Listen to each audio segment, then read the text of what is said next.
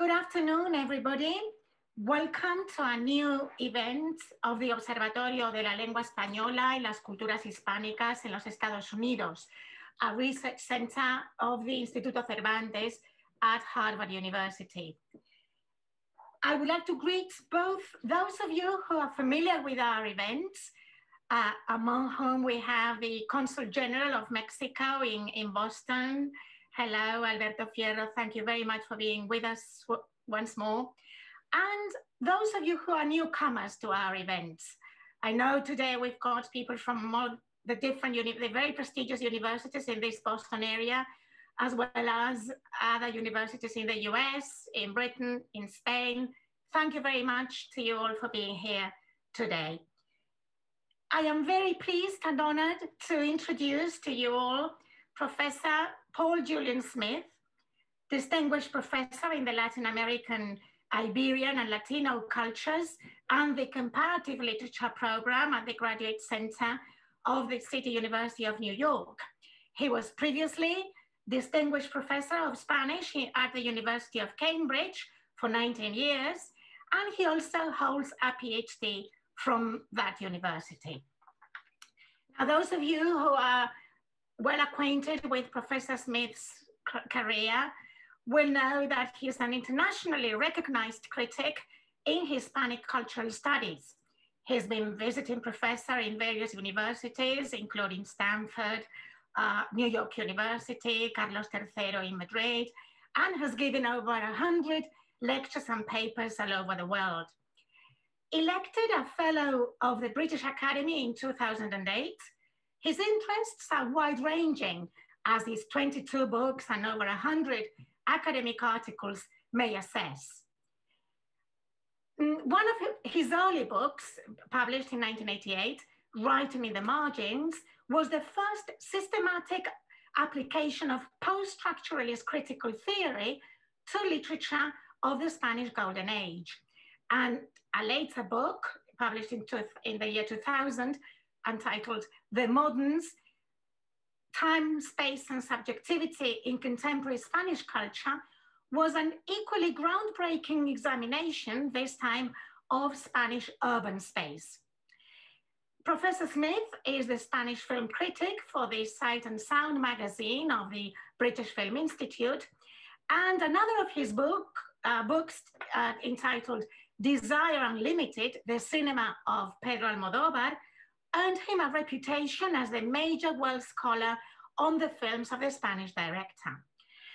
But Professor Smith went beyond the field of cinema in a book entitled Contemporary Spanish Culture, TV, Fashion, Art and Film, published in 2003, in which he examined cultural areas that had received less academic attention, at least until then.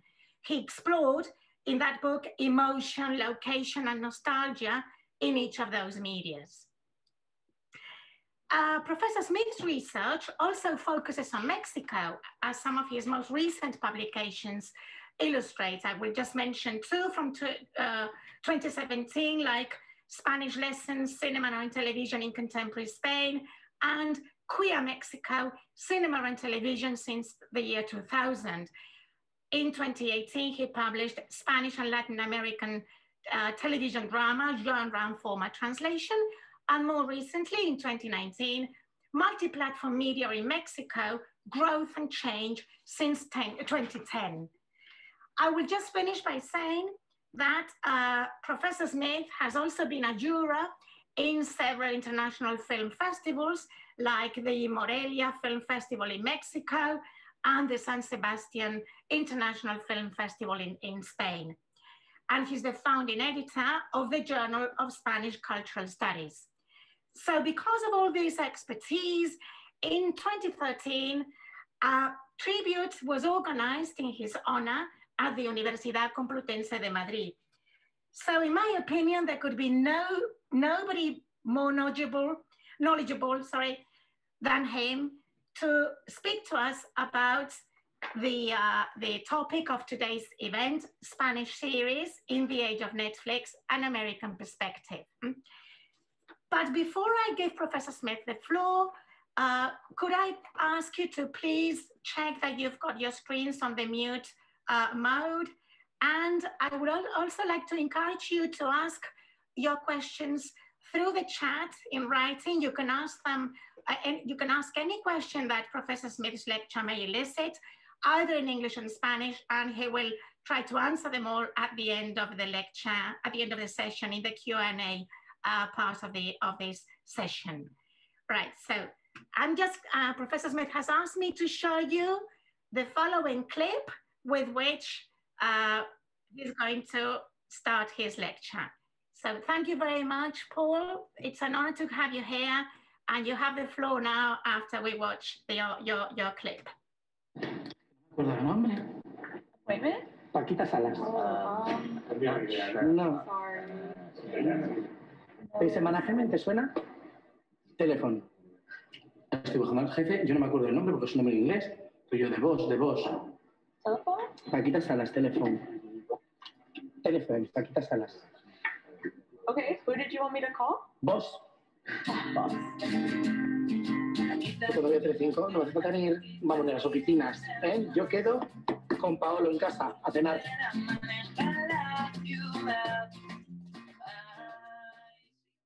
So thank you so much, Marta, for the very kind invitation, also Victoria. So this lecture was commissioned for a book to be published by the Instituto Cervantes and Netflix. And I have quite a specific brief, which is the reception of Spanish series in the USA, and to focus on series with women protagonists and the female audience. So I should say at the beginning that in general, my research goes in the opposite direction. I'm explaining Spanish or Mexican context of production and reception to an English-speaking readership. So this was a novelty for me, and I thank you for the chance to do this. In general, also, I'm against excessive attention to Netflix, because accidents of accessibility, the idea that we can all see Netflix, which of course is not the case, because in Mexico, say, half of the population doesn't have internet at home to watch streaming. Accidents of accessibility should not determine the scholarly field. Very easy to sit at home and watch Netflix. It was much more difficult to go, say, to movie theaters when that was possible and watch what Spaniards or Mexicans were watching. So what I do in most of my work is to focus on multi-platform ecology. So just another brief Mexican example, Alfonso Cuarón's Roma. So a feature film made by Netflix. It's monopolized critical attention.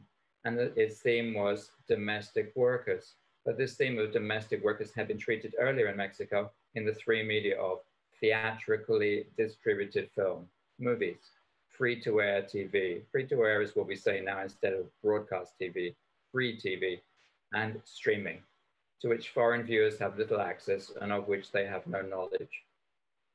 Conversely, clearly, Netflix is important. A word on Netflix is famous algorithm.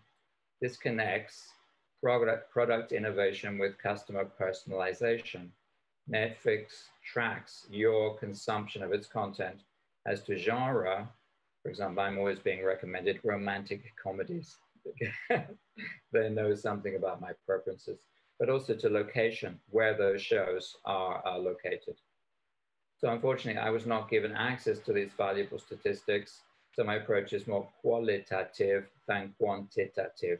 But then that was what I was asked to write about also.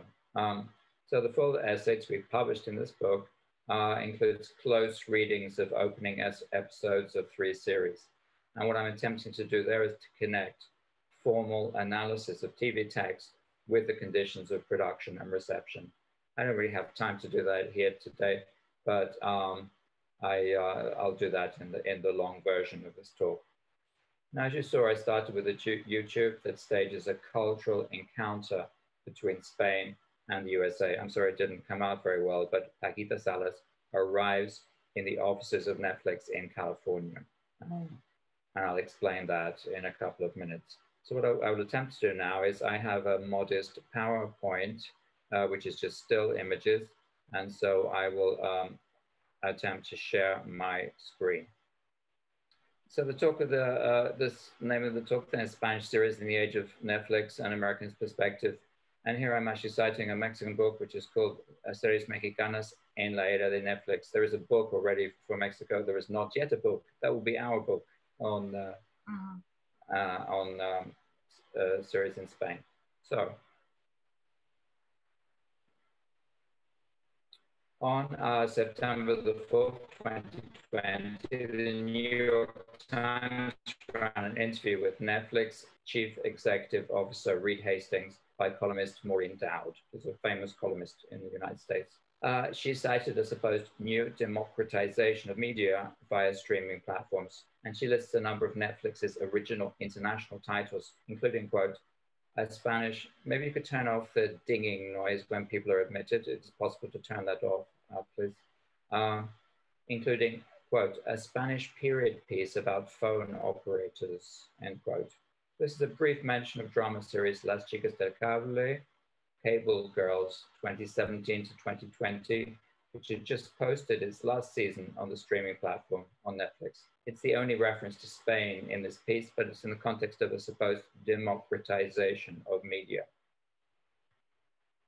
On October the 4th, 2017, Netflix España had posted to its own YouTube channel a short promotional video called Paquita Salas llega a Netflix, comes to Netflix, which we just tried to show you. In it, a plump, pink-suited Spanish matron walks boldly into the streamer's headquarters in California. Confronting the bemused young receptionist, she tries out the only words of English she appears to know: meeting, telephone, and boss. And here she is attempting to pronounce Netflix. Netflix. It's obviously humorous. That boss that she mentions would be the same Reed Hastings whom Maureen Dowd would interview so reverently later. The occasion is the adoption by Netflix, or Netflix, of the second season of the Spanish comedy series Paquita Salas, which had previously been seen only in Spain on a web platform and a cable channel. Telephone.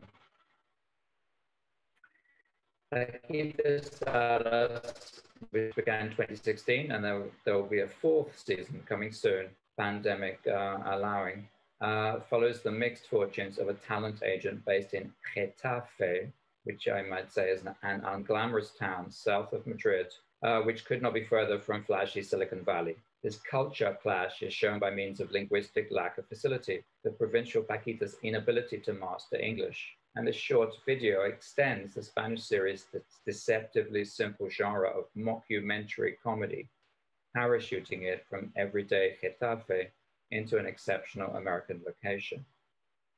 So the source of the humor from the Spanish perspective is clear. It comes from the embarrassment embodied by an incompetent local Spanish media, embodied by Paquita Salas, in the face of a highly successful global media phenomenon. Now, you didn't hear this because it didn't play very well, but there's a very specific cultural marker here that Paquita says, well, when I'm in Spain, I have dinner at Paulo's house. This is as she's trying to gain entrance into Netflix's headquarters. And so here she's referring to Paulo Basile, who is the chairman of Telecinco and Mediaset, which is probably the most powerful, he is probably the most powerful figure in broadcast television in Spain, and is therefore a direct rival to Netflix. Now, this is an example of what is called cultural deficit for the US spectator. Unless you're a TV studies specialist, nobody would know who Paulo Basile is watching this clip. And most viewers prefer local content in a local language, which offers the so-called cultural premium known as proximity or closeness. So it's unusual that Spanish content should be popular in the United States. So public evidence for the US reception of the Spanish series, which is what I was asked to write about, as opposed to Netflix's knowledge gleaned from its algorithm, which remains private, public knowledge is limited and derives from three sources. So now I'm going to take you through the three sources that I used to write the piece. So number one is the trade press, which in Spanish is called prensa especializada, such as Variety and Entertainment Weekly. Now, within the trade press, which is now all accessible online, This coverage is itself divided between specialist journalists, long located in Spain and highly knowledgeable of the local scene, and generalists based in Los Angeles, whose sole knowledge is of the US industry, and whose responsibility is to report on how the Spanish content fits in a US context. So the first, the specialists in the trade press, are looking for what is new, different. The second are looking for what is familiar, because they're trying to assimilate Spanish shows into a United States context for the local industry, the American industry. So the second source is the so-called general press, especially the New York Times. There is something in the Washington Post as well, but less. So the general press offers brief reviews guiding readers through the new labyrinth of streaming platforms.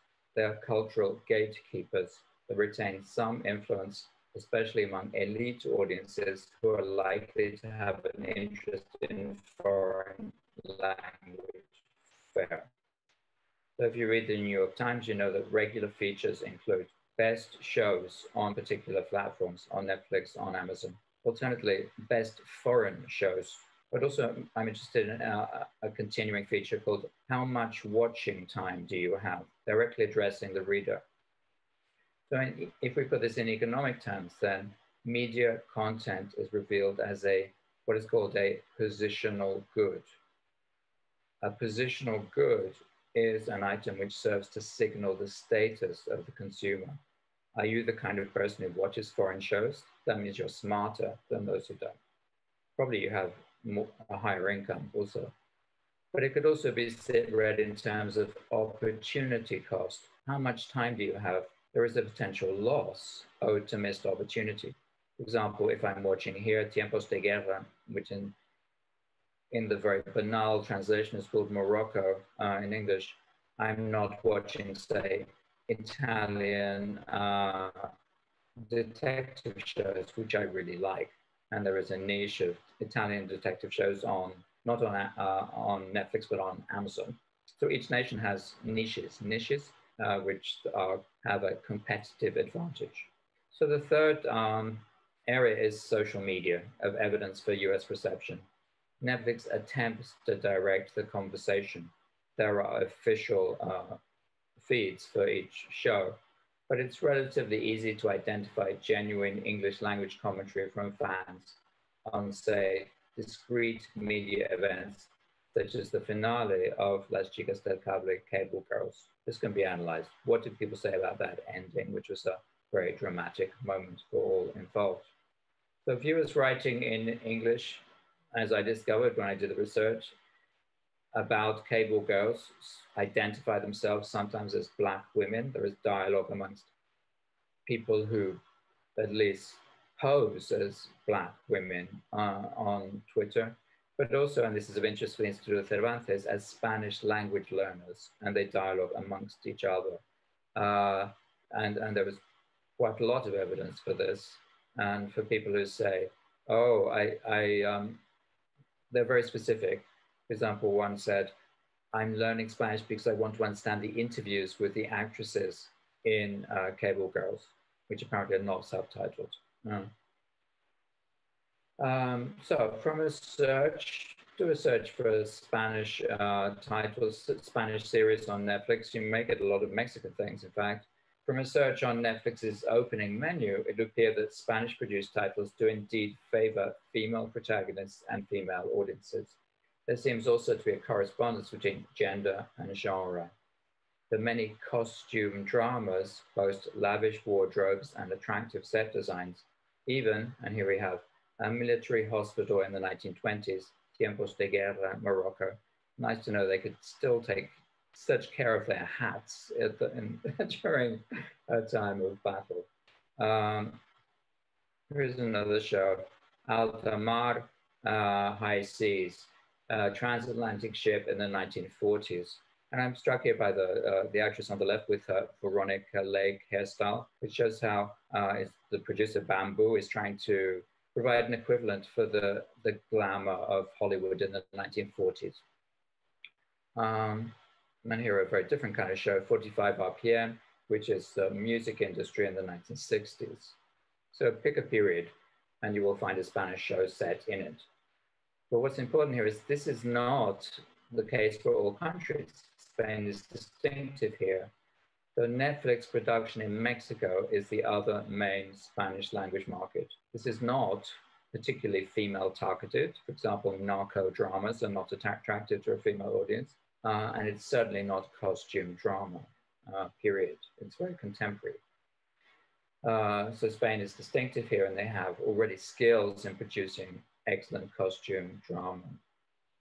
A further category employed by Netflix itself, which coincides with Spanish series, is ensemble shows, which in Spanish is choral, you know, as if a chorus. There isn't a single main character, there are many, many characters. And this is, as I say, distinctively Spanish and has been for maybe 20 years of TV series in Spain.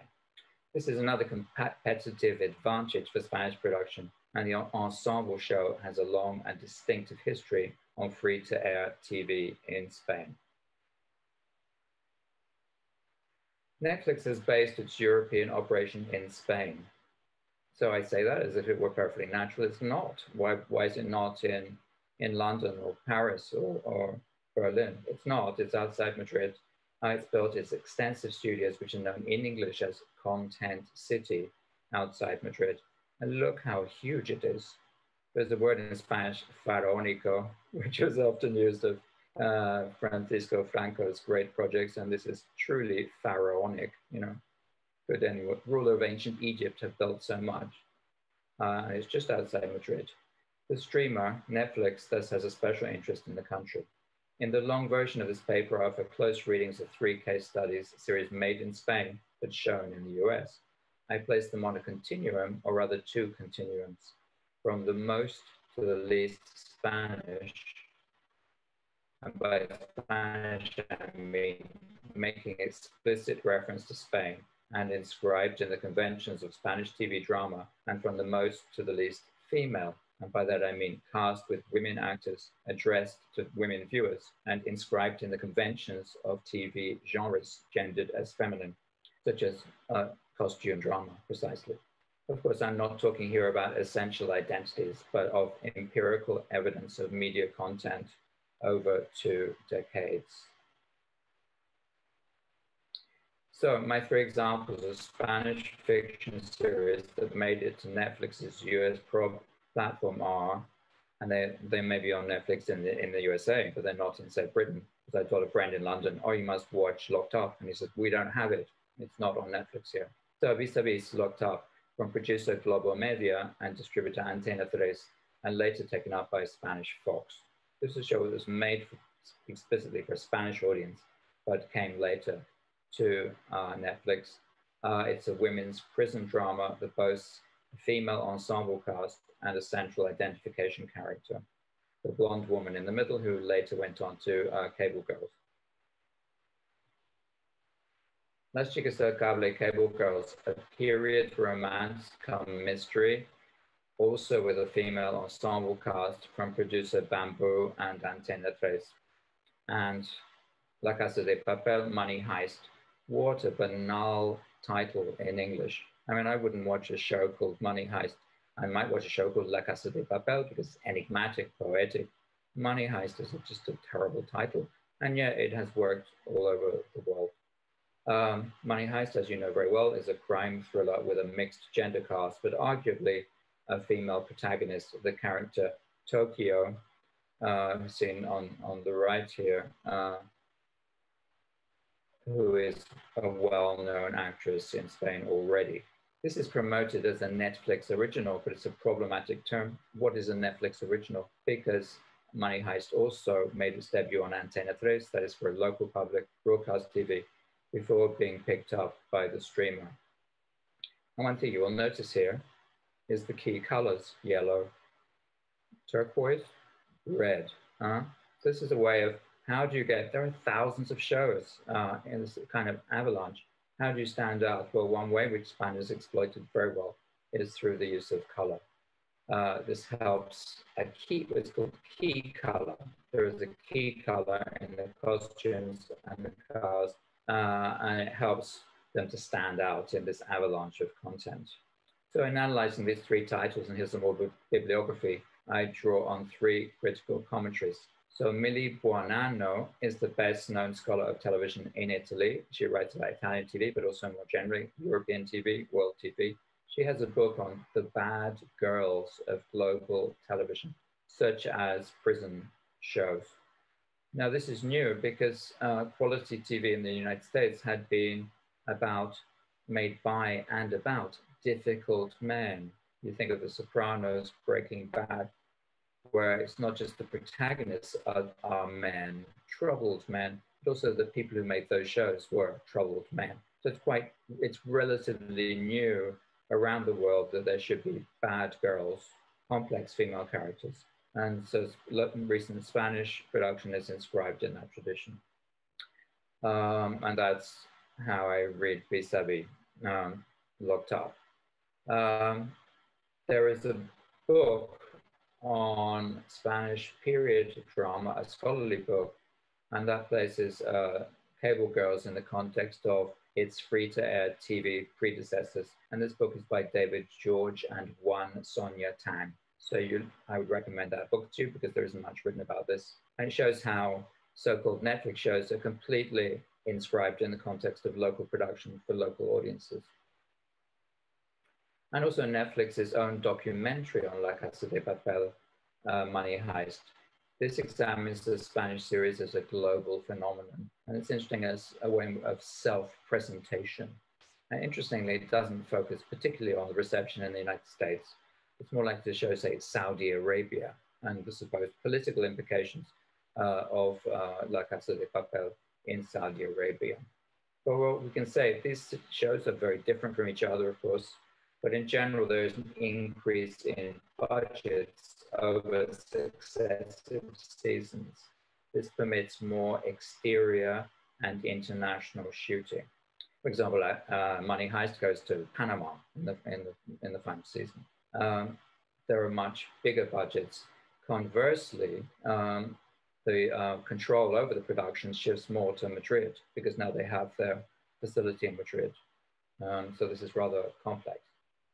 But it's not the case that the Americans control these Spanish shows, that the green light and all the cultural decisions are made from Madrid, or indeed Galicia, which I'll go into in a minute. Moreover, the final season of Cable Girls is set in the Spanish Civil War. This requires a modicum of knowledge of Spanish history and geography, you know, the fact that there was a Spanish Civil War. And as I'll mention later, Madrid's Gran Via, a famous road in the center of Madrid, recurs in all three series. There is then a sense of place that is preserved to some extent. So let's look at this. This is the opening. Oh yeah, I'll take this now. This is the opening sequence of Vis-a-Vis Locked Up, and shows the character in middle-class character about to be sent to prison. And it shows her in her glamorous apartment above the Gran Via. It never specifies where she is or what she's doing, because it expects the Spanish audience to recognize it. Here, the Gran Via in Cable Girls, the main character arrives in this beautifully recreated Gran Via of the 1920s. And she's going to a specific building, which is the Telefonica building, slightly different in this digital recreation. But it's very handsome the way it's done and very expensive. And here we have the Plaza Callao, which is just off the Gran Via. And this is where Money Heist shot a spectacular scene in which millions of euros were thrown, supposedly, were thrown out of helicopters down onto the audience below. But I show you this because the Cines Callao, the movie theaters called Callao, is sort of central, glamorous places where they hold premieres, estrenos, of the series, the first episodes of the series. And what this shows is that how television has taken over from cinema as being the most glamorous and the most exciting medium in Spain.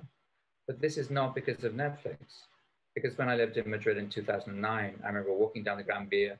There was a huge group, you know, a crowd of young people and a premiere. And I thought, finally Spanish cinema is connected with a youth audience, and it wasn't. It was the premiere of a TV series called Física o Química, Physics or Chemistry, which was a network show for a Spanish audience and a high school show. And many of those actors and actresses from Física o Química are now in the so-called Netflix shows. But really, they're not. They're Spanish or Catalan actors, and that's their background. They're not Netflix actors. So my main point then is that the origins of so-called Netflix content are in Spanish broadcast TV and the independent production companies that have made it. Netflix didn't know how to make television. They were looking around the world to find people who did know how to make it. The international success of these series did not appear likely, and so now I'm going on to a new section of the talk, given the unique characteristics of Spanish series in that home environment. So what was Spanish TV like before the rise of streaming? A bit of background on recent TV history. Spanish broadcast series have until very recently employed lengthy episodes of well over an hour, far exceeding the international standard. Imagine you're watching old style TV at home, you would take up the whole evening with commercial breaks. Spanish series required larger casts because if they're very long shows, they need that ensemble, which was later transferred to Netflix. They also have more intricate plot lines to hold the attention of their patient viewers. Now, the period genre, costume drama, is more common in Spain than in the United States. What is most typical of the United States network TV is police procedural, which is contemporary and very masculine in focus. So the period genre requires a passing knowledge of Spanish history of its audience, even in titles that took place in hermetic locations like Grand Hotel and another bamboo show, or the transatlantic liner in alta mar, high seas. In alta mar, they're constantly saying, after the war, now we're after the war. And you think, well, which war is that? They're rather imprecise about the time and the place, but clearly it's World War II, not the Civil War. So these series are a kind of test case for national or transnational definition of Spanish production, because both of them, Gran Hotel and High Seas, are made by Bamboo, a production company based in Galicia, in fact, not in Madrid. Gran Hotel was produced before the streaming platforms existed for a local broadcast audience.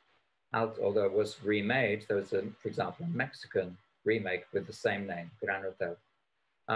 Alta Mar, High Seas, was made afterwards for Netflix, yet both follow the same formula. If you read specialist websites for Spain, they talk about the formula of Bamboo, which is lush period setting, distinctive hybrid genre of romance and murder mystery. I can guarantee that in any series made by this production company, Bamboo, there will be a bloody murder in the first episode. And this is rather curious because it's also delightful costume drama with beautiful clothes and settings. So Spanish drama on free-to-air TV also appealed to the country's established star system with actresses familiar to local audiences from film and TV. For example, Blanca Suarez in Cable Girls was already very well known to Spanish audiences, not to American audiences, or veteran Concha Velasco in Grand Hotel has 50 years of credits in Spain. Finally, and crucially, recent Spanish dramas appeal to concrete locations in the peninsula. Now, the best person writing about Spanish television in Spain now is Concepción Cascajosa at the Carlos III University. So she wrote, Spanish series used to take place in a vague series planet. Nobody knew exactly where they were.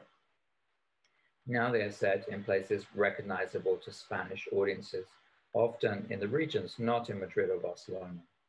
So Cascajosa also cites something new, the neglect of La Señora de Cuenca, the lady from Cuenca. Now, who was this mysterious lady from Cuenca?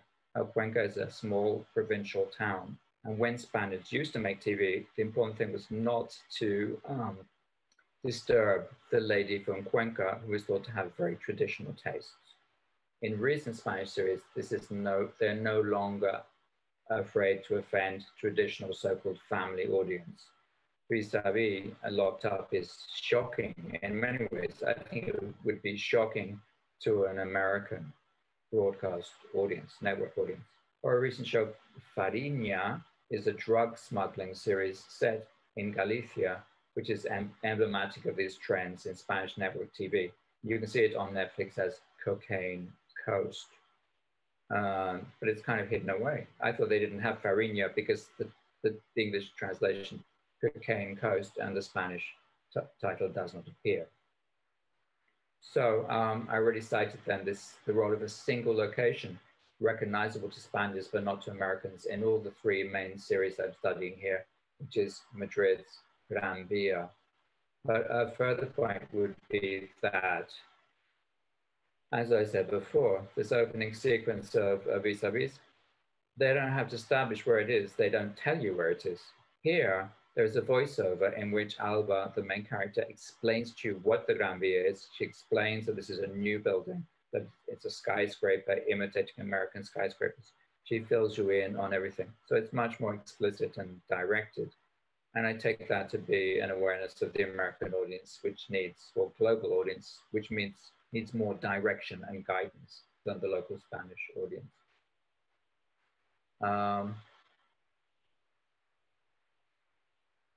So all these tendencies would seem to alienate international audiences, because if Spaniards suddenly are making shows about particular places in Spain, then why would Americans want to see them? But what happened is that these shows also testified to the professionalism and virtuosity of long-lasting producers. And here the key figure is Alex Pina, who created Money Heist, but he had 20 years experience on broadcast Spanish TV, going back to Periodistas, journalist, was the first example of quality Spanish TV series in 2000, which was made for a local audience. And that's why I began to write on Spanish TV, because I loved Periodistas and I could see it was something new, quality TV in Spain. But also because Netflix knew there were these production companies which had a very long track record. Globo Media, which has no connection with Globo in Brazil. Globo Media had pivoted from family-friendly dramedies. There was one famous one, again, 20 years ago, called Médico de Familia, to the brutal prison drama Vis-a-Vis Locked Up. So they show they can make many kinds of series. Most important production company is Bamboo of Cable Girls, which specializes in costume drama. And this is rare even in Spain, because one of the two founders of Bamboo is female, and she's called Teresa Fernandez Valdez. And if you go to their website, you'll see that exactly half of all the creative staff is female. So on the one hand, the formal properties of Spanish series, such as extended episode length, were alien to US audiences. On the other, the industrial proficiency of Spanish companies was welcome to Netflix, which was a new entrant to the global market. And they had peaked in the United States, and suddenly they were dependent on foreign markets. The growth comes in foreign markets. And so the evident efficiency of Spanish TV producers, the fact that industrially they were a model for the world, goes against the stereotype of Spain, which we saw in Paquita Salas, where she's completely incompetent, and even stereotypes the Spaniards tell against themselves. Now, there's an excellent show in Spain, El Ministerio del Tiempo, the Ministry of Time. You cannot see this on Netflix because it comes for the accident that it was made by the public service broadcaster. So we have a very distorted idea of what TV means in Spain if we live in the US, because we cannot see this really important show, Ministry of Time, which is rewriting Spanish history through time travel. But they have a very funny line there where they say, "What will we do?" And the answer is, "We're Spaniards, let's improvise." So this is a sort of stereotype the Spaniards have of themselves, self-mocking. And it's not true at all within television production, because television production in Spain is at a global level. It was already at a global level before the emergence of Netflix and Amazon. So let's go on to the limited US media coverage, such as this, of series from Spain. because it offers valuable evidence for reception. Unsurprisingly, perhaps, this coverage exhibits twin tensions between the national and the international, and between the female and the universal. And the key figure here is someone called John Hopewell. John Hopewell, 30 years ago, wrote a book about Spanish cinema after Franco. He has been a specialist in Spanish language media in the trade press for all this time. And so I would like to say he's a great scholar of Spanish language media, not just in Spain, but also throughout Latin America. And he is the correspondent in Variety, John Hopewell. So he describes new TV titles to an American audience in Variety in wholly Spanish terms. He points out that the previous track record in Spain. For example, if he writes about Elite, it's a high school show, he knows that the producers of Elite had previously made Físico Química. And so he thinks this is important to let Americans know this. The opposite point of view to that of Hopewell, so this is what I'm showing here now, Variety on so-called teen tropes. This is international focus. Netflix's Elite subverts teen drama tropes with style, and these teen drama tropes are wholly American. So the only references to shows like Gossip Girl, show you may remember a teen show, and how this is not the same as Gossip Girl. Well, maybe because it's Spanish, you know, why would it be the same? But the way this journalist writes is to assimilate it to an American media context. So what Hopewell asks, and so it's very interesting because I had a class yesterday and I was teaching this, it's nice some of the students are here, is that there's this fear of Americanization, of cultural imperialism. What Hopewell says, and he documents this because he is scholarly, how Netflix grew Spain's cable girls as it evolved itself. So there is a parallel development between the changes in the series Cable Girls and Netflix's development as a company. And as I said before, in the final series of Cable Girls, all creative decisions were taken from Madrid. And it was a more Spanish season, in quotes, because it was about the Civil War. Another thing that Hopewell notes is the promotion, and this is of interest for the Instituto Cervantes, the promotion of the peninsular idiom, Spanish in Latin America. Because he writes, these are the first series to be shown in Latin America without being dubbed into so-called neutral Spanish. So neutral Spanish, entre comillas, means Mexican, but without Mexicanisms. So when we're talking about dubbing, it's not just dubbing from, say, Spanish into English, it's also dubbing from Castilian Spanish into Mexican Spanish. And these shows are not. I cannot tell you how astonished I was a couple of years ago in Mexico to turn on the TV and see vis-a-vis Cable Girls on Azteca. Azteca is the second biggest broadcast channel in Mexico. And it was extraordinary, the home of traditional telenovela, to show this brutal Spanish women's prison drama, and also with the very Spanish idiom, which I can guarantee most Mexicans are not familiar with. The Castilian accent has not always been welcome in Latin America. Another anecdote, I'm in Mexico City. Many Mexicans still watch television. They watch Netflix shows on pirate DVD. So I go up to a vendor in the street and I say, La Casa de, and he says immediately, La Casa de Papel, money heist. And I could guarantee that a few years earlier, he had never heard of a single show on Spanish TV. And the irony was that I wanted La Casa de las Flores, House of Flowers, which was a Mexican show, because I wanted to see if there were differences between the DVD, pirate DVDs sold on the street, and the way it was being shown on the streamer. So if we're talking about cultural reach of Spain, it's also within Latin America in a new way. So in a recent interview, that's later. In a recent interview with Hopewell, Alex Pina, who you remember is the creator of Money Heist, says that he is Latino and proud of it. Again, this is a kind of extraordinary thing for a Spaniard to say. because it's not self-evident that Spaniards connect with Latinx community in the United States. Clearly, he's positioning himself to make connections with Latin America and with Spanish audiences in the US. Now, what Alex Pina says is the heist genre is Anglo-Saxon, but his series offers greater affective dynamics, that is, more intense emotions. And he says that these intense emotions are typically Latin. Now, this is very problematic because it's playing into all kinds of stereotypes. But what interests me is that this is how he's promoting his series from Madrid to the world as being Latin and as being emotional. But it also tells you something about the mixed genre of the show. You may remember that Money Heist is mainly action, but the action, again, according to the producer's own stereotypical view, is for the male audience, but the elements of romance for the female. And so Variety documents the shooting of a kiss, a single kiss between Tokyo, the female character, and one of the male characters on a beach in Panama. So they create this very romantic, exotic setting, and that's intended for the female audience.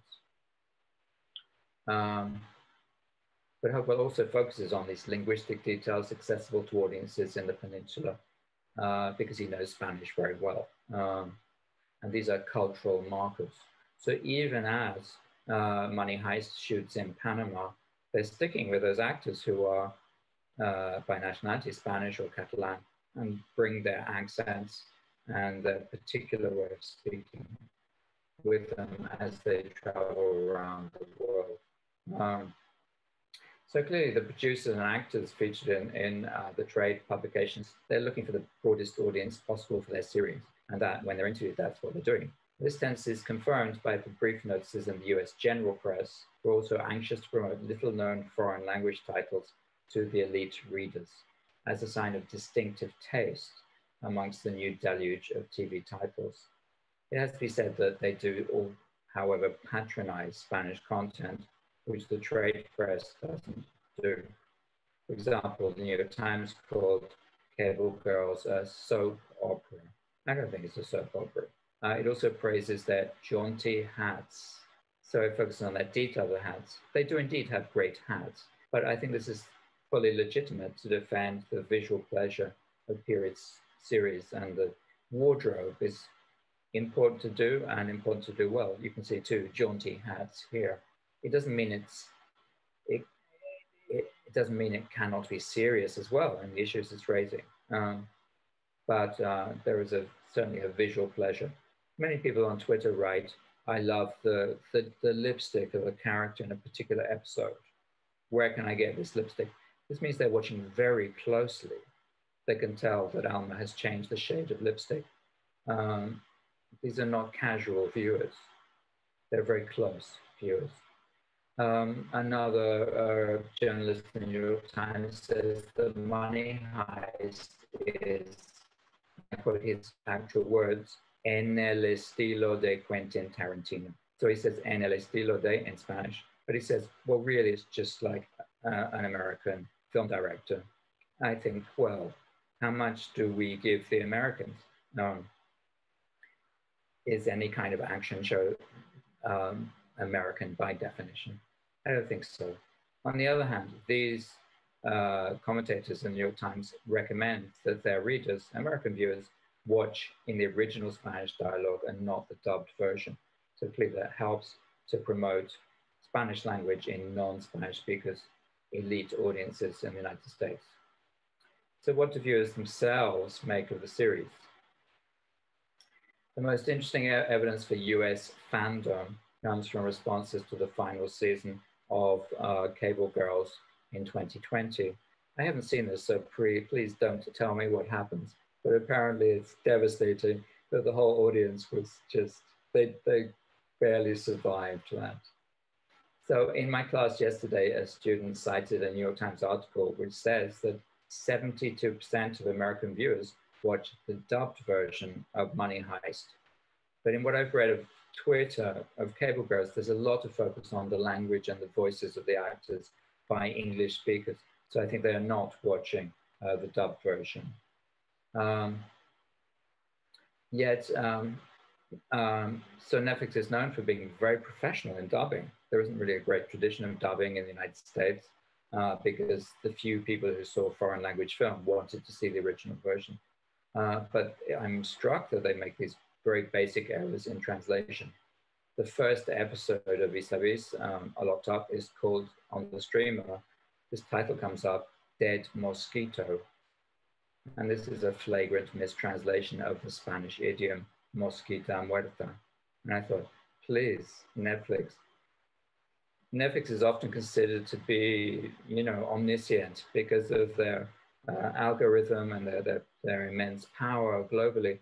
They can't even translate mosquita muerta. Surely somebody could have told them what that meant. They should go to the Instituto Cervantes and take classes, at the very least. They also made some truly dreadful shows. And one amazing example would be Made in Mexico, which was an embarrassingly bad reality series. So how did the algorithm recommend they make this appalling series? Recently, Emily in Paris. I don't know if any of you have seen Emily in Paris.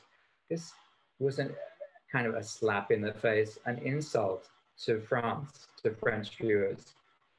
France is a really important market for Netflix. How could they make such a show which is just full of stereotypes of Parisians, and where the naive American girl goes but somehow manages to tell the Parisians where they're wrong?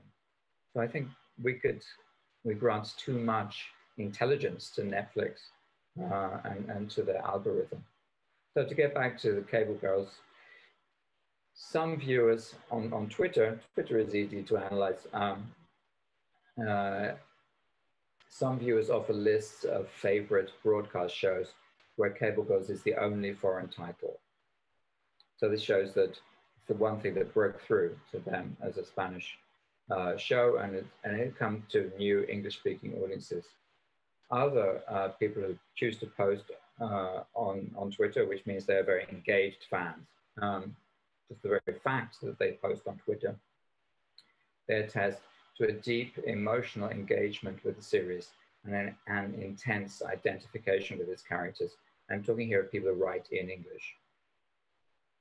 For example, I almost cried when I read this.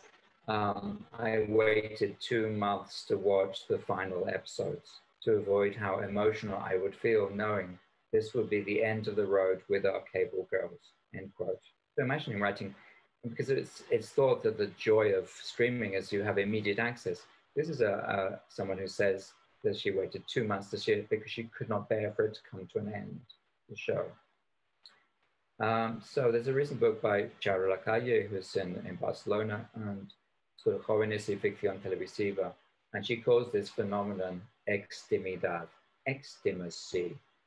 That is the sharing of private emotions in public space via social media in relation to television. And note that this is the opposite, that television was often stigmatized as being the object of distraction, that people weren't really watching very closely. This is not the case. Many fans are obsessed with these Spanish series, and also the extended temporality of serial television, that it can go on for a long time. Even if all the episodes of one season drop, this was a period of several years. Other viewers run with a series of avowedly feminist messaging. Cable Girls is embarrassingly obvious with telegraphing its feminist messaging from the very first scene. I'll quote one thing, which is rather scary. Dude, this is a fan writing up to the final episode. Dude, I've been watching Cable Girls all day, and God knows how much I despise men now. Another person writes, presumably, well, these are people who identify as American women, but they may not be. It's Twitter. You don't have to give your real name. Another one says, I really want to kill all men now. So it was a bit scary, having watched the final season of Cable Girls. So what Twitter attests to is how English-speaking audiences, overwhelmingly female, integrate the successive seasons of Cable Girls into their lives in a rather moving way. And so you see this here from someone who calls herself Valerie, the first and the last time, and it shows the stars in the first episode and then in the last episode, and how the slight aging of these youthful stars, 3 years between the opening and closing sequences, mirrors, no doubt, the life of the person writing about this and her engagement with the series over the 3 years. Now, this is what Jaro Lacalle, the Spanish scholar of television fiction, calls a space of deliberation. The viewer reflects on the series. She reflects on herself, and she reflects on the relation between the two. This time in the case of temporality, how many years have passed the first time, the last time.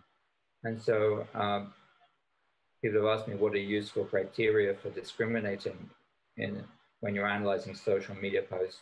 So one is extimacy. There's display of in public of private emotion.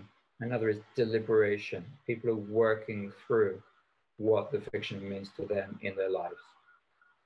So just to summarize on US reception, we saw first the trade press explains national references or international parallels to a professional audience.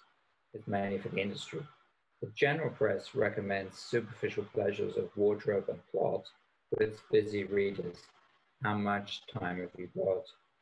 But in spite of its reputation for triviality, social media tests rather to the immersive affective experience of female fan communities, which leads some even to explore the original language of favorite characters they cannot bear to lose intimate contact with.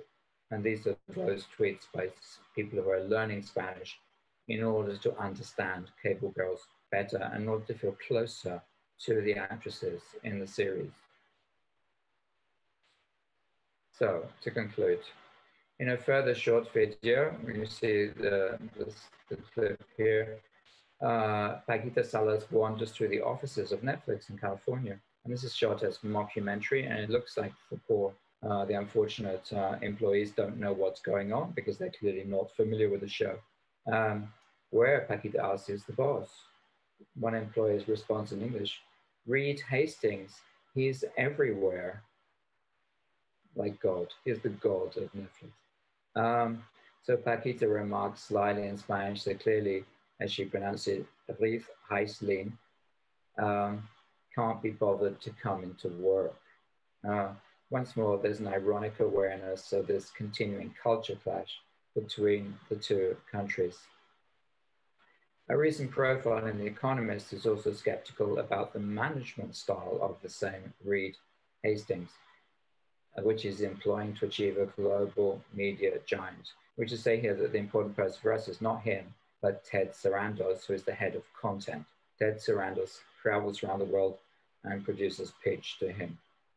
And he says things like, we don't want science fiction from Latin America to one producer, and then the next year they make us a science fiction series in Brazil. So there is not a great deal of consistency in their planning. The article in The Economist calls attention to public pressure on Netflix, which they say is hyper-masculine. It's a very macho environment, and that they need to care more about diversity. This is ironic because you may remember I began with an interview with Reed Hastings in the New York Times, where the interviewer praised streaming for its diversity. So the three test cases that we've talked about, the Spanish shows, show a trend of progressive adaptation from most to least female and most to least Spanish national. So there's clearly here a loss of particularity, but perhaps a gain in universality. This is Netflix's public policy, and it's a lesson that Spanish producers seem to have quickly learned. Netflix says constantly and unexpectedly, what we show are universal shows for the whole world. But, and this is the important thing, we've discovered from examining the US reception of those series that Spanishness as a cultural marker can be a competitive advantage for trade, general, and fan audiences alike, especially when combined with female targeting. Spanish series can also be seen in the United States as aspiring to intersectionality, as when the New York Times cites Netflix's supposed democratization of media via cable girls. Now, Alex Pina, the showrunner who shifted from the local locked up to the global money heist, is exemplary here. He changed focus. And it's perhaps by presenting their productions as Latinx, that Spaniards will find the key to continue conquering the American market, to carrying out a heist that is as much cultural and linguistic as it is monetary. Thanks very much. That's it. Thank you so much. Thank you for asking me. So are there any questions? I haven't seen any on the chat. No chat. No? I don't know if anybody would ask a question now. Sure. I have, yeah, okay, off you go. Britland, hello. Hello. Lovely chat, thank you so much. You know, I was thinking how you were talking a lot about how the Spanish original Netflix series do have more of a stronger female focus, you know, cable girls, vis-a-vis. And as I've been reading more, I've been wondering, perhaps, do you think that's due maybe to the internal competition in Spain between Netflix and Movistar Plus, with series like Colección Velvet that is on Netflix, but also all of their other series too? Well, thank you very much, because I didn't talk about that within Spain, the situation is very complex. So what I was asked to write about was the American reception. And I found it was very difficult to talk about American reception without acknowledging these were Spanish series made originally for a Spanish market, many of them. I mean, Movistar is very interesting. You raise that as a platform in Spain because they are very explicit. If you look at their website, they're making female shows for female audiences. So a recent show of theirs, Arte de Madrid, I'm not sure how it's translated, Madrid on Fire, Madrid is Burning, which is about Ava Gardner, the American film star in Madrid in the 1960s. Fantastic show. I'm not sure if there's access to it in the USA, but it was made within that context, and it has two showrunners, and one of them is a woman. And another show, which I think is very important, is, well, maybe the competition with Televisión Española, which is forgotten. The heritage public broadcaster is still very productive. I mentioned Ministry of Time, which is, again, explicitly feminist, lesbian show, amongst other things. But also there was a recent series which was set in a girls' school in the 1920s. Looks very much like, and it's called La Otra Mirada. Another look, I think it is in English, but we don't have access to it here because it came from Televisión Española. This is a female ensemble, and it's very significant for the way that period series can comment on current situations, because it's the main plot line in the first season, although it's set in the 1920s, is about La Manada, that is a horrific gang rape which took place very recently in Spain. So everything that the female character has to go through there relates back to La Manada, which will be very current in, it also has a wonderful lesbian plot line where it acknowledges the impossibility of being a lesbian in the 1920s. Unlike Chicas del Cable, well, Cable Girls, what I've seen is more forgiving to the lesbian characters. So you're absolutely right that Spain is a very competitive market in itself. And so the heritage broadcaster, public broadcaster, the free-to-air companies which make cinema as well as television, and then the new streamers, both Spanish streamers and international streamers, are all competing for a limited audience. And I think what they found is what they are looking for in Spanish is called fidelización, to make faithful. They need to make faithful the audience. And for broadcast TV, this means tuning in same time, every night, on the same day of the week. But Netflix needs that as well, because they have what's called churn. The people register, they sign up, and then they sign off. And they need to make audiences faithful also. And women are more faithful. Who knew?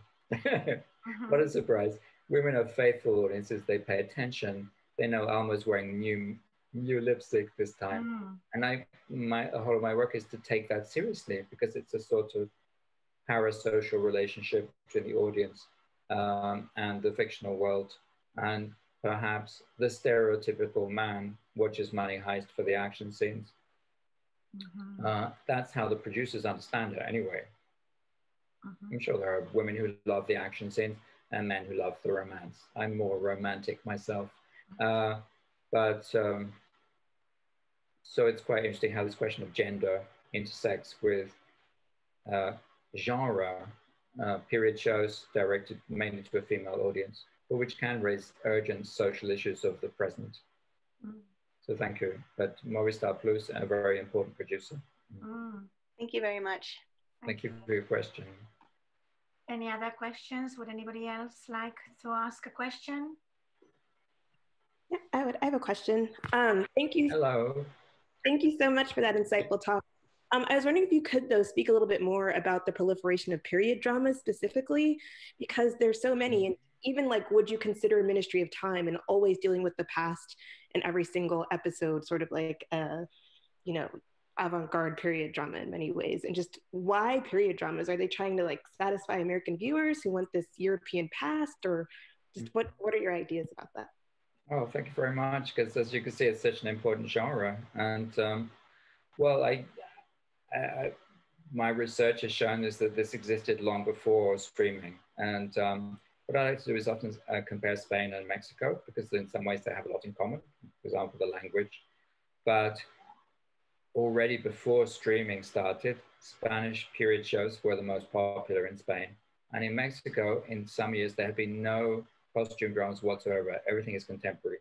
We might say telenovela is kind of fictional. It doesn't seem very realistic sometimes, but it's nominally set in the present. And but if you're interested in these things, there is an annual survey called Obitel, O-B-I-T-E-L. And if you Google it, it will come up in that they have a survey each year for all of the Spanish and Portuguese speaking countries, which includes the United States. That's how I know that in certain years in Mexico, there are no period series, whereas in Spain, there are many.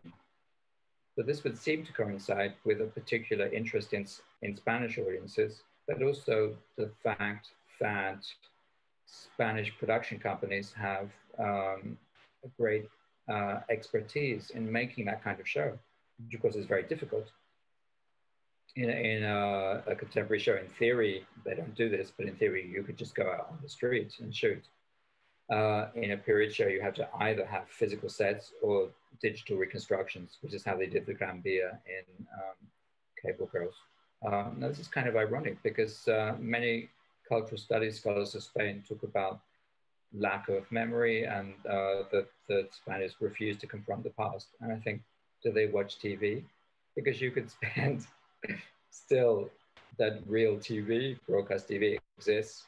I haven't talked about the afternoon shows. There are daily shows, which are almost all period set, therefore a female audience, and they're set at different periods. Well, actually very often in the 20s or 30s, but not in the Civil War itself, but before. So I would say which comes first, you know, but there is evidently a need for these shows in Spain, which it would appear in Mexico there isn't. An example of this is that Grand Hotel is set about 1910, several of lovely costumes. And it was a huge hit in Spain. They take it to Mexico, also set in 1910, which means something different because they're going to have a revolution in 1910. And there are much more violent social conflicts and difference between classes in Mexico. And it was a ratings failure in Spain, in Mexico, sorry. It didn't work, even though they tried to adapt it to a Mexican context. So that would suggest that there is, on the one hand, an especial interest among Spanish audiences for period shows, but also a competitive advantage in Spanish production for making period shows and to send them out into the world. But as I say, in general, there are, but this is even true of, say, a show like Gran Hotel, which was made originally just for a Spanish audience. It's very vague about history. The website will tell you it's 1910. You watch it, you have no idea. I mean, the fact that electricity arrives in the hotel in the first episode, this gives you a pretty good idea what the period is. But then I'm struck with Cable Girls, made by the same company, Bamboo, many years later. And what is the first episode is the telegraph, the first telegraph from Madrid to the United States. So that's clearly a sort of address to the American viewer, but it's actually very close to another show made by the same production company. So if we were to to analyze closely the current shows, we'd see the so-called Netflix shows made in Spain. They're very similar to Spanish shows that were made for uniquely Spanish audiences. A tiny example, if you watch the opening episode of Money Heist, La Casa de Papel, the character Tokyo calls her mother, and in the first few minutes, and she knows she has to go away very soon because she's committed a crime and she'll go into hiding. And this is exactly the same scene as in Locked Up Vis-a-Vis, where the character in that beautiful apartment over the Gran Via calls her mother and says, "Oh, I'm going to be going away for a while." She's going to prison. Tokyo in Money Heist is going to that weird academy where she learns how to be a master criminal.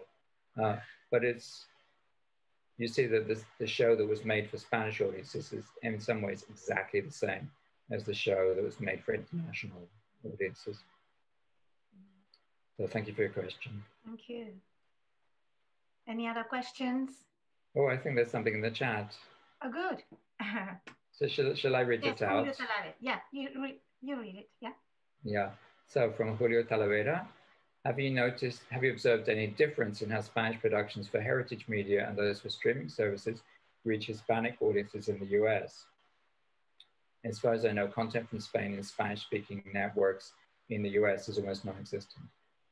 So thank you very much for this. I was not asked to write about that. I was asked specifically to concentrate on English speakers and to show how, whether it was true that these shows from Spain helped the promotion of the Spanish language and the Spanish culture amongst English speakers in the United States. But this is very interesting. I'm afraid I have not done research, but of course, the Spanish language networks in the United States have relationships with Mexico. Most of their content comes from Mexico. Some of it is made in Miami. So it is indeed the case that they would not show content from Spain. And this is why I was so surprised when I was in Mexico itself and I turn on the TV and I see Vis-a-Vis, the show which is so alien to a Mexican audience. And so off the top of my head, I would say that that the streaming services are clearly open to all. I don't have any knowledge. Netflix would have the knowledge of whether Spanish-speaking audiences in the US, Latinx audiences are watching shows from Spain. I'm afraid I don't have that. But I do know just anecdotally that audiences in Latin America are definitely watching Spanish shows, whereas in the past they had, I would say even, well, a lack of interest or even hostility, outright hostility to the Castilian accent. Good. Any other questions? Algo más. Incluso en español. Cualquier variedad de español. Mexicano, castellano, cubano. I myself am interested in what you said about the control, the production control of the of Netflix. I was very interested in, if I understood correctly, I gathered that the control is left to the studios, to the headquarters in Madrid. Yes, not from yeah. Which is interesting for me because I studied musicals and how they are exported from Broadway and the West End to Spain. Okay, And it's the opposite. The production is completely controlled by the source production company, you see? So they, even the casting, the staging, everything, the makeup, everything is exactly the same as in Broadway or the West End. And the production side is completely controlled by, in this case, the US companies or the British companies. So they don't really deliver. Well, thank you so much, because I didn't know that. And I was very well seen Ir Más Lejos, the Gran Via, where they had the Lion King for many years, and it kind of took over the Gran Via. And so it's only maybe the last 10 years that these transnational musicals have been huge hits. And and I didn't realize that there was so much control over the content. And more than 20 years, I'd say. 20 years. Because some of them are local themed, you know, Meccano musical. Now they are, yes. Yeah, but many are not. And so I didn't understand how that licensing worked, and you have told me, so I'm pleased. So it is clearly a parallel with TV formats and how they circulate. But what is a shame is that they don't rely on Spain for the dubbing, since Spain is a strong country in dubbing, and it has such good quality dubbing studios and such strong tradition of dubbing. You're absolutely right, that way since Franco, as we all know, that Franco imposed dubbing as a form of censorship to Spanish audiences, and Spanish professionals have great expertise in dubbing, and you're absolutely right. But I think Netflix also wants to take control over the dubbing, which means to me it's so strange that they can make these elementary errors in Spanish, such as dead mosquito. We have one of the best experts in dubbing in Europe here today. I don't know whether he would like to comment on anything, but you have two more questions. Yeah, that's right. So shall I read this out? Julian Haynes, thank you so much for this interesting talk. You're welcome. I was interested to learn more about this idea of Netflix original content, and it's very good that you put this in quotation marks, because it's a very complex category and a diverse category, when actually these series are created by Spanish production companies for Spanish audiences. Do you think this will continue, or do you think Netflix will lean more towards working with and commissioning more individual international talent in multi-year deals, as they have done with Manolo Caro? So I'll get back to Manolo Caro, but you may remember Alex Pina, I talked to you about, who was a producer for 20 years in Spanish broadcast TV, and then with Money Heist suddenly has become a global figure. And they have an individual, Netflix has an individual deal with him. So it would be interesting to see whether those shows become more global or more Latinx, as he is suggesting to Variety. So let's talk a little bit about dear Manolo Caro. Manolo Caro is a Mexican originally film director who is known for making romantic comedies. Interestingly, some of those romantic comedies, maybe they had a transgender character. Often they had a certain link with Spain, so there would be a Spanish actor, or the characters would go to Spain.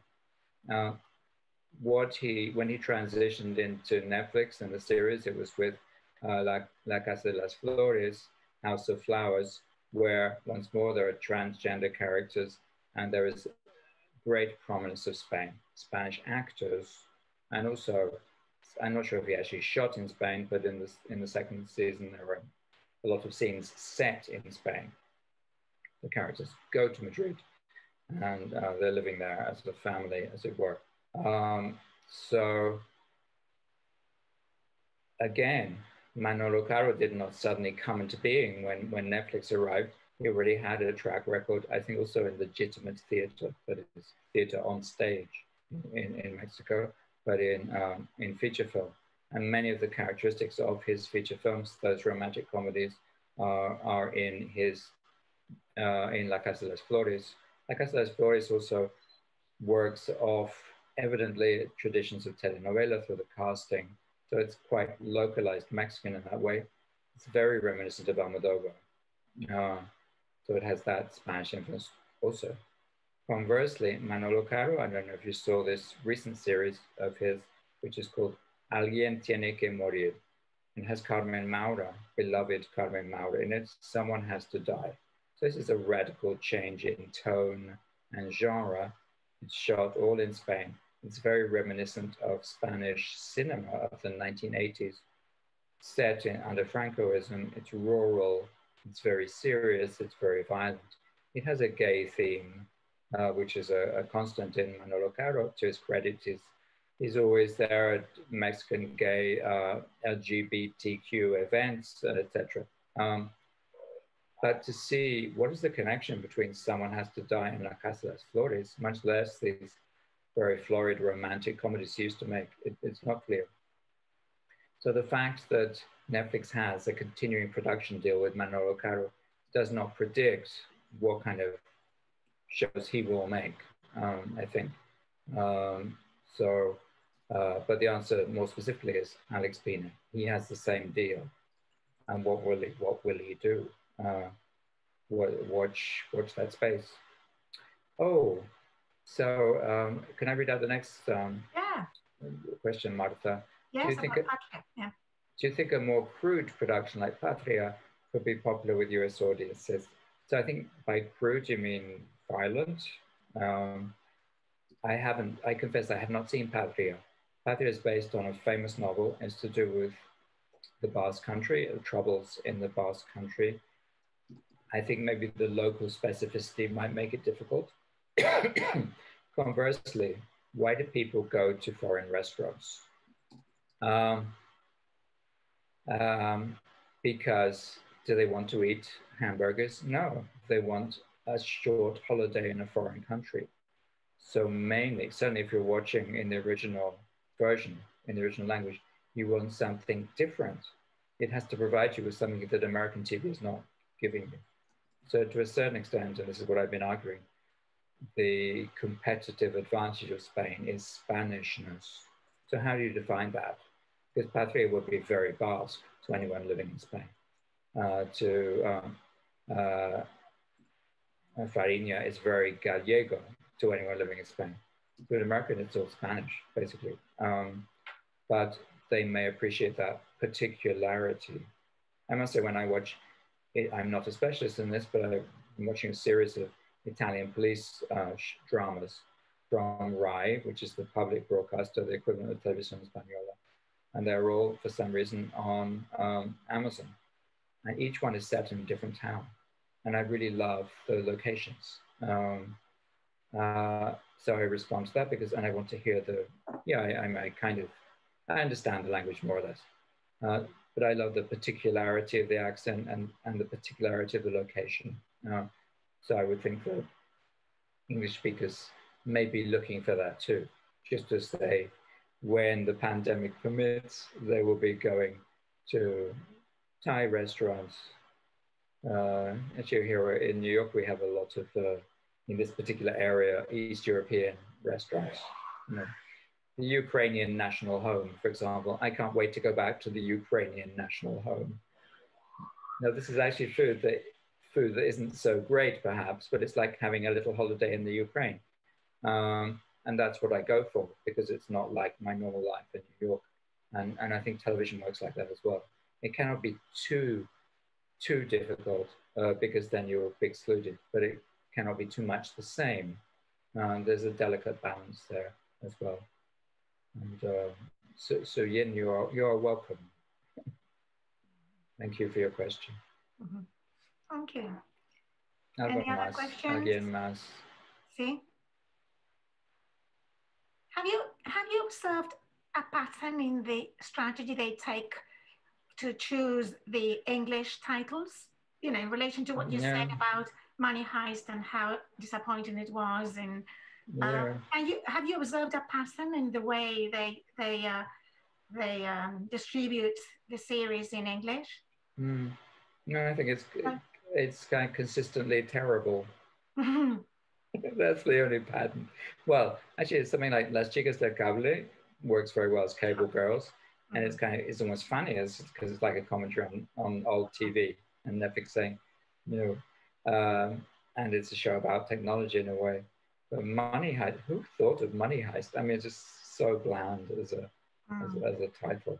And I think there is, yeah, this is why I think that some people see Netflix as being the new ogre, as being the agent of Americanization, but it's quite endearing, entrañable, to see them make these silly mistakes, which they do kind of all the time. They make terrible shows. They make shows where they're clearly not aware of how this will offend people. They cannot translate a phrase like mosquito muerta.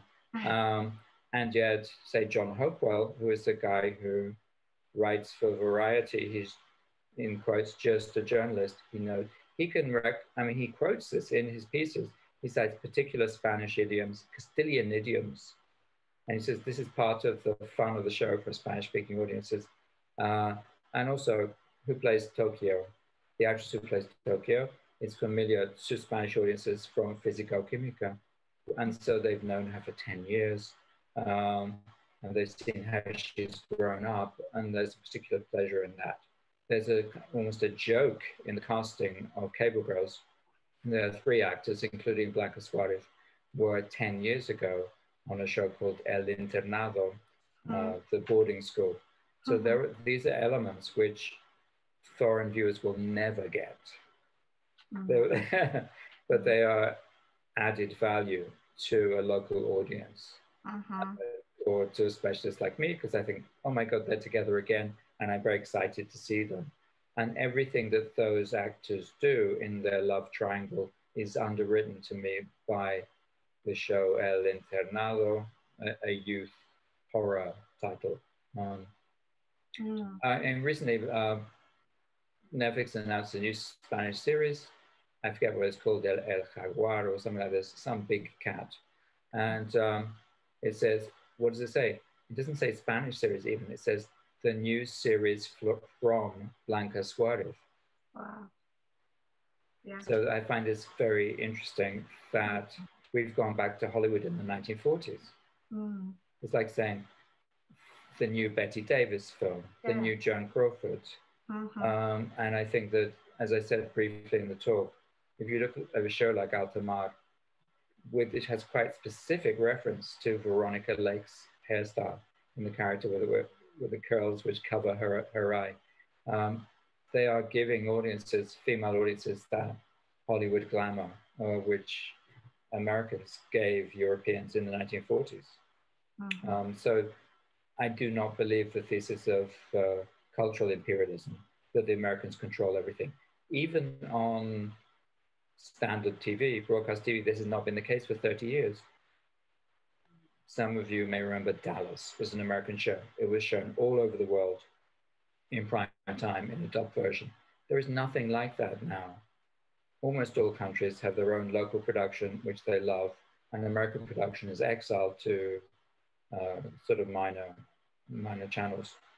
The biggest, the most watched Mexican telenovela last year was based on a Korean format. So whereas the United States in here, it just doesn't exist. That the formats circulate globally, and the United States is actually rather poor at doing that. When they've adapted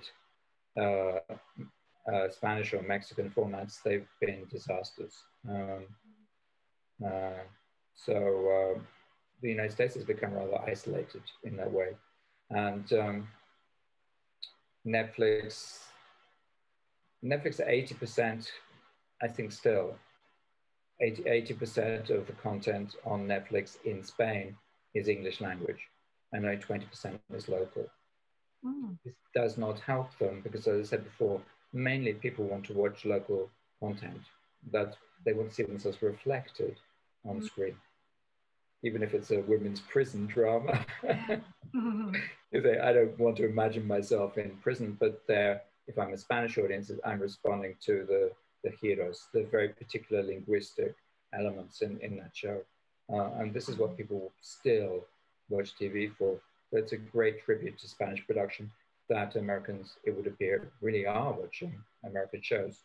Which even when they might appear to be Americanized, it requires a certain leap of identification. Thank you so much. You're welcome. Just one more last question. Más? Yeah.